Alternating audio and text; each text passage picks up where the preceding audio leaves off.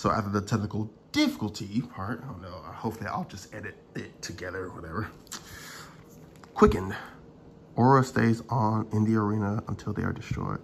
When you play an action card or attack with a weapon,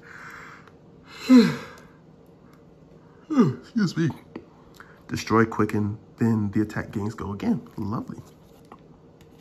Oh yeah, so does this have a flip side? Ooh, Dawnblade. Ooh, once per action, you attack. Dawnblade hits, and it's the second time it has hit this turn. Put a +1 counter on Dawnblade, a +1 damage counter on Dawnblade. At the beginning of your phase, if Dawnblade has not hit this turn, remove all +1 counters from Dawnblade. Okay. This is a generic aura, and this is a warrior weapon that's two-handed, so I can't have another thing in here. No gauntlet or anything.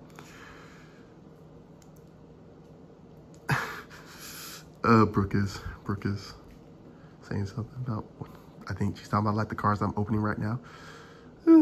Grabs hand. As an additional cost to play Demolition Crew, reveal a card in your hand with cost 2 or greater. This is 2 or greater, so. Dominate. Defend hero can't defend Demolition Crew with more than 1 card from their hand. Well, there's a card you really don't want to pitch for resources, but it's great, damn it. And then if you reveal, dang, it's like only block with 1 against 6. Ooh, this, and it's a generic attack too. That really puts stuff in a bind. Scar for a Scar. When you play Scar for a Scar, if you have less health than an opposing hero, it gains Go Again. Okay, +2. Does 4 damage. Has a 0 cost. Dang. Wait, 0? Oh my god. So you can just play this. Just play it. It has no cost. You don't have to do resources, but whew. Resources, and it gains if you have less. So you want to use this as a after they hit you. Okay. Flock of Feather Walkers. As an additional cost to play Flock of Feather Walkers, reveal a card in your hand with 1 cost or less. Create a Quicken token. It's an aura with when you play an action card or an attack with a weapon, Quicken, that attack gains Go Again. So it lets you go. So this pretty much lets you go again, but you have to reveal a card from your hand. Okay, generic. Cost 1 to play, gives you 3 resources because it's blue, 3 and blue. Not much damage, but you know, let the resource gain and the defense. I don't think that the defense changes much at the different ones. Maybe Wounding Blow 0 again, but I think that's offset by the fact that you only have 1 action to use per turn. Yeah, so you want to have a lot of go agains or something that works well with a card that lets you go again 2 use before this. Winning Blow, farm hands, villagers, and slaves, easily replaceable winters that must be taught the joys of obedience. Generic attack, 3/3, gives you 2, cost 0 to play. Nice. Hope Merchant's Hood. Is this an item? Oh, it is equipment, a generic equipment for the head. Instant, destroy Hearst Much Wood, shuffle any number of cards from your hand into your deck and draw that many. That is good. So, you know, I don't know what this key term is, and it doesn't help defend, but it lets you mulligan, and at any point too. So if you build up a lot of cards in hand, that's a lot. That's good. That's pretty good. Flack. The next card, if the next card you defend with this turn is a card with combo, it gains +2. Okay, so this is the ninja defense reaction. So you have to be a ninja class, which he is Ninja Hero. Excuse 2, and it gives on the next one 2.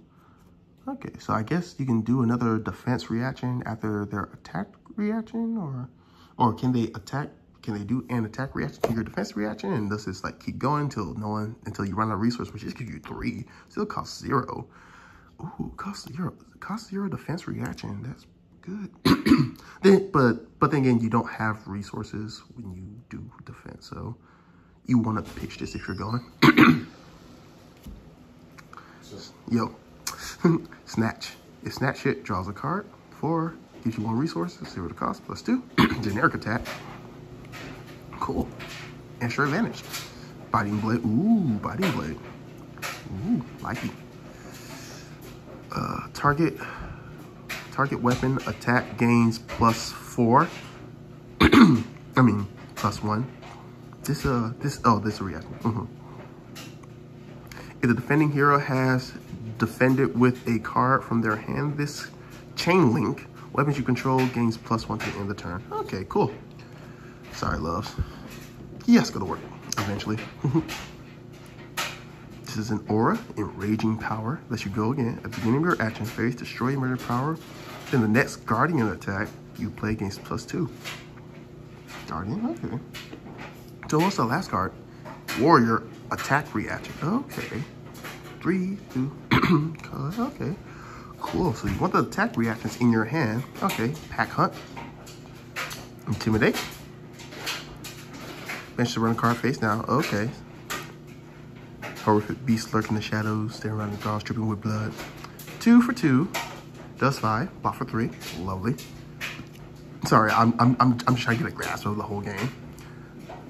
If Crush Confidence deals 4 or more damage to a hero, they lose all hero card effects and add this ability to the end of their next turn. Treat the hero as if the text box is empty. Wow. Wow. Crush Confidence. This is a guardian action. I need guardians. I want to make a guardian. Oh my god, this is such a bard thing to do. Well, what's that, like fiendish something words, biting words from Dungeons and Dragons or something. 5 damage. Let's see if it hits. Oh, it costs 3. I mean, for something like this, I would expect this to cost a hefty amount to make your opponent, the other hero, lose all their actions. Rising Knee Thrust combo. If let tap was the last action, this chain combo is +2. You go again. It's the Art of the Sparrow. That's his one on body. Ninja attack action, of course. Stroke of Foresight. 1 for 1. The target weapon attack gains +3, so you can add more damage to the other one. Okay, that was blocked before, maybe. Reprise. If the defending hero has defended. Reprise. If the defending hero has defended with a card. Pardon me. In their hand, this chain link, draw a card, then put a card from your hand on the top or bottom of your deck. Cool. All right, lovely. Is this the last one? Another Gust Wave. Honestly, let me see the other Gust Wave. Is that any different? I'm trying to spoil the last one at the back, but I just want to compare the Gust Wave. Nope. Because this gives you 2, this gives you 3, but it does 1 damage. I mean, it does 2, it does 1 more damage than this one. Okay. Lovely. Lovely. Howdy. Yeah, I need a better stand. Oh my god, I feel like a fool for not doing this right here earlier. Corners. Yeah. Corner of a box. Oh lord. There we go. Last card. Is this a guardian thing? No, it's a warrior attack. 2, so it's a yellow. Defend, no attack. I don't see. Place for 0. Iron Solemn response. Reprise. If the defending hero has defended with a card from their hand, the target weapon gains +2. Okay. The Song of Smith rings true. Her with every strong side. Okay, so that was Flesh and Blood. It's nice. Try to edit this together if I can on my phone, whatever. If not, then it's just going to be a 2-parter. But I am liking this game. I am liking what I'm reading, and I want to play. I'm liking what I'm reading, and I want to play. Let's see. I do like Dawnblade. Maybe I just like to look at it. Where's the biting sword? Let me get the biting sword and the other. I'm assuming these are rare, maybe? Question mark? I don't know the rarity system at all. Wrong Iron Gauntlets. Where's the other Iron Gauntlet? I know the other one was I don't know the rarity again. Hope the head. Well, like you know what? Oh, wait, is it up there? It is up there. Wow, I'm dense. Okay, cool. All right, so that's what I pulled. I thank you all. Like I said, like we're gonna be doing a Monster Mash Monday for Yu-Gi-Oh today. So, you know, I'll stream that today and probably teach Brooke some more. Probably play some more. Like, you don't know who Brooke is, but we're building her a Blue Eyes deck. Like I said, like wonderful, wonderful Blue Eyes deck. I'm pretty sure I mentioned it, but you know, here's the thickness of the deck right now. So we're almost there. All right. So you all have a beautiful day and stay safe.